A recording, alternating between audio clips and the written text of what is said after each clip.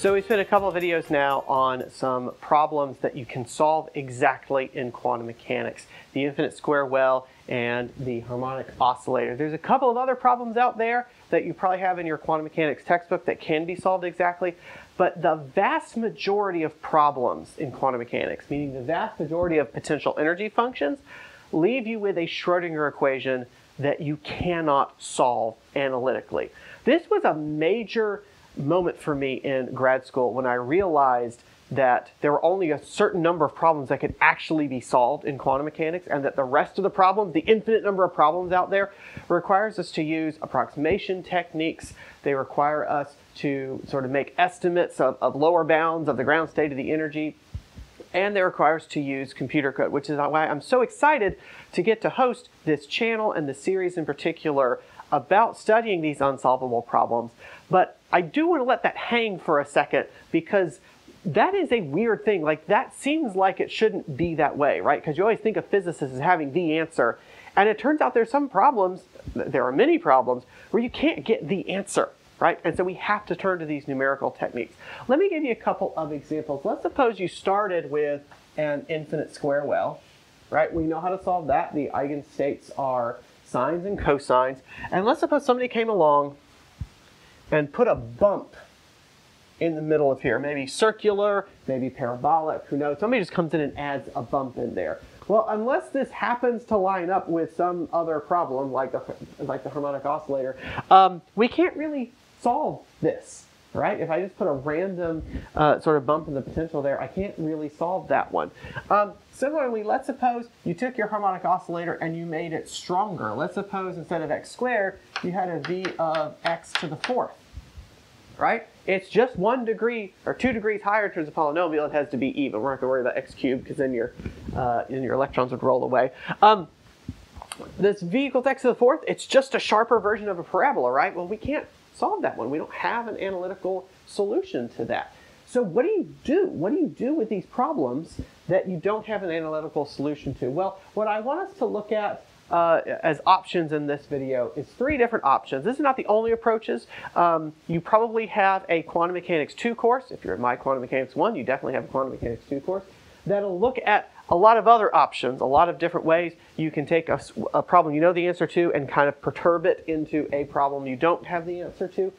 There's different ways you can estimate the energy eigenstates. There's different ways that you can approximate the eigenstates. But what I would just want to highlight in this video are 3 ways you can start, at the very least. The first thing you can do is you can start with eigenstates of a similar problem. So for example, for this infinite square well with a bump, you can start with the infinite square well sine and cosines.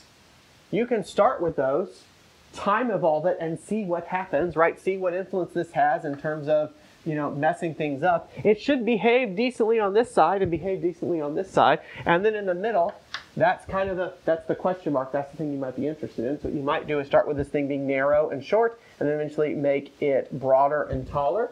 So we'll give that a try.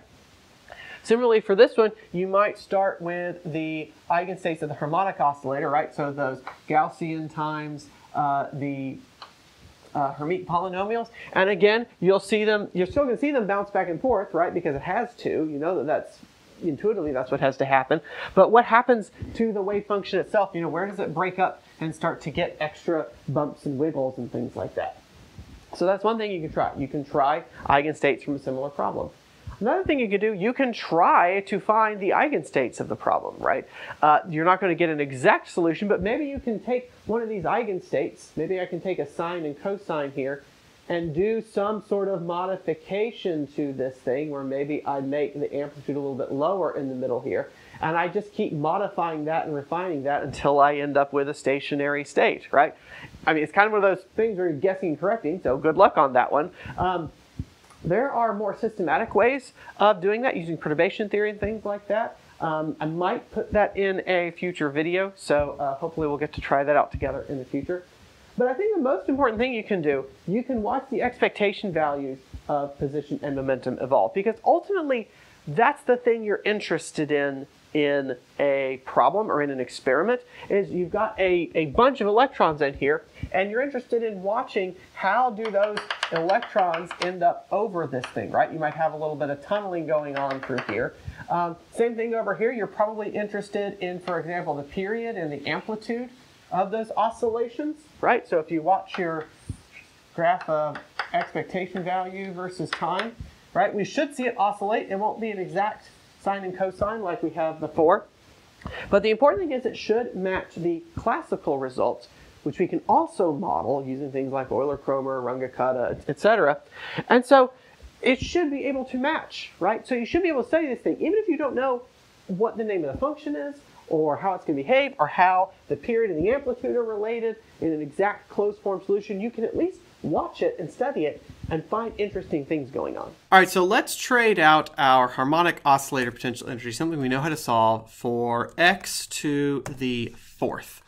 And let's try out an initial state of the ground state for the harmonic oscillator. So I've got my harmonic oscillator calculation here, my normalization factor, my exponential term, and then my Hermite polynomial.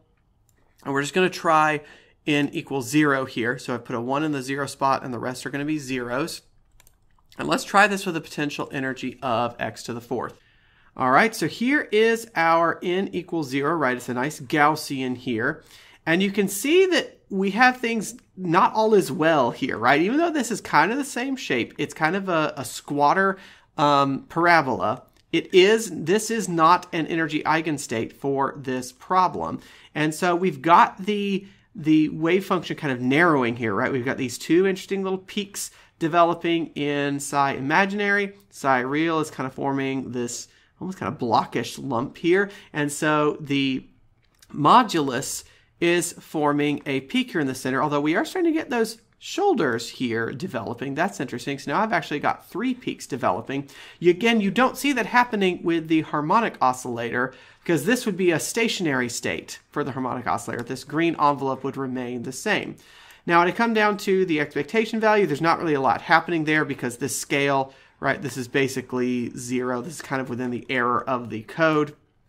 Same thing with the momentum here. I don't really expect to see too much happening there since we are symmetric about the center. Basically what you're getting there is the error that's creeping in over on the left and right hand sides here. But I could try different combinations, right? So I could try, instead of the ground state, I could try the n equals 1 state. Let's try that out. And again, you get the same kind of idea. It looks like it should be fitting, right? This is supposed to be a stationary state, but it's not. It's only a stationary state of x squared, not x to the fourth. And so we get some interesting time evolution happening here. So if I were doing a study of this potential energy, I would want to know what's happening to these peaks. Are they getting closer? Are they getting farther apart? I see that they're getting taller, which means that they must also get narrower. So that's interesting. Now these have all been symmetric across the center, so I expect it to stay symmetric there. Let's try a linear combination of these two. Let's try a 1 over square root 2 for this and a 1 over square root 2 for this one. So we'll have a mixture of the 0th state and the first state. So it's no longer symmetric. And so we've got things shifting around. Now I do expect to see my expectation value moving. Again, it's got to move like it does classically. And classically, I would still expect this to oscillate. It's not going to be an exact sine or cosine, but I do still expect it to oscillate, right? Because it can't get out of this well, however hard it tries. It can't get out of this well. I'm interested to see what happens to this dip here, because it is going up. I wonder if these two peaks are going to merge. Oh, now I've got another peak developing in the middle here. That's interesting. Oh, now it's getting absorbed. That's interesting. See, this is the kind of interesting stuff that you can watch with these unsolved potentials. Let's try one more thing. Let's try our good friend, the coherent state. So let's try a coherent state. Let's try alpha of 0.5. So we're going to put a coherent state inside this quartic potential. And we still have that little error building up on the left and the right side. We can adjust that, or we can compensate for that by decreasing the time step here. We can Also, maybe make this range a little bit wider, maybe go from -7 to 7, something like that, just so it has more space for the wave function to die off. You can also, if you want, just force the wave function to be 0 at the edges, and then that'll cut down on some of those wiggles there. My coherent state is not staying coherent, so that's unfortunate. It is maintaining one peak, though. I've got a little shoulder over here, but it is pretty fun to watch.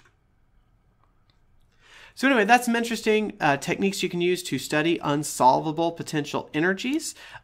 In the future, we'll take a look at other techniques you can use, more advanced and formal stuff like perturbation theory, variational principle, stuff like that. But for right now, I think the simulation is a pretty good way to get an idea of what's going on in this quantum world. Thank you so much for watching. I will see you next time. Bye-bye.